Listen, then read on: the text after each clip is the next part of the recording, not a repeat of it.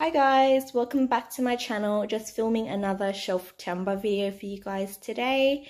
As usual, we'll run through the items that I have here and then the meal plan, and then you guys will see the cooked meals. So pasta, I've got like 6 bags, probably even more, but we obviously won't get through all of them this week. So I've just got 1 bag here. Canned tomatoes, I think I have 6 or more as well. I've just got 1 can here to show you guys.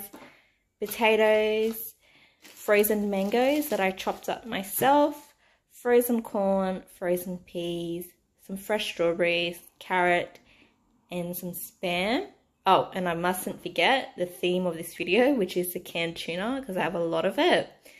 I'll just get it to focus so you guys can see the flavor. But there's tuna in onion and savory sauce, tuna mild Indian curry, smoked tuna, Mexican tuna. Essentially, we've got a lot of tuna that we need to get through this week. So I'll quickly run through the meal plan with you guys. I plan on making a tuna pasta with a tomato-based sauce because obviously we've got so much tuna. And I might even do some tuna and potato patties. We'll see how we go. And I'm going to be using some pantry items like rice, because I'm going to be making some fried rice with the Spam, the carrot, the frozen peas, and frozen corn. Obviously with other pantry items like soy sauce and salt as well. And I might even potentially do another sushi bowl this week because there's so much canned tuna. And I also have some leftover seaweed from another video that I filmed for you guys. It was a budget challenge video.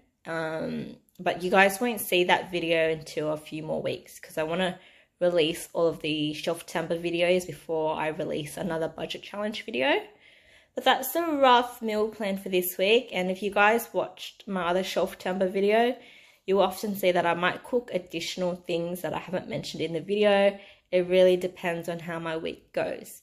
Another thing I wanted to note is with these Shelftember videos, I'm going to add clips at the end of what the cooked meals look like, but it's just going to be a very quick snapshot just so people get an idea of what the meal looks like.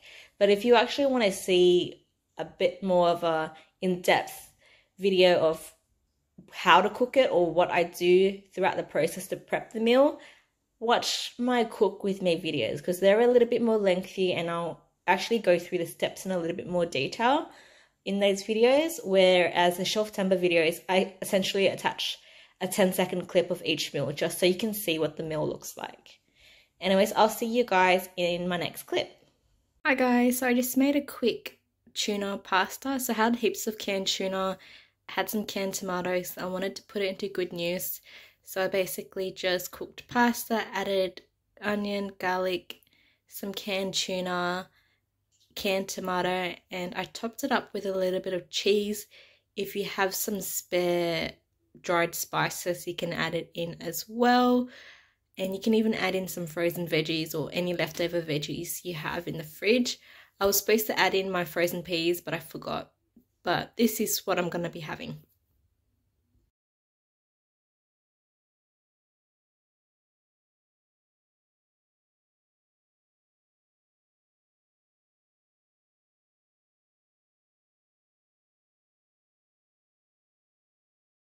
Guys, I made a really lazy tuna pasta salad.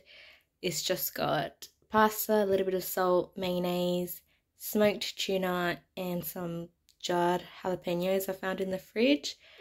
You can add in some peas or celery and carrot as well if you like, but I was super lazy today, so this is what I'm having.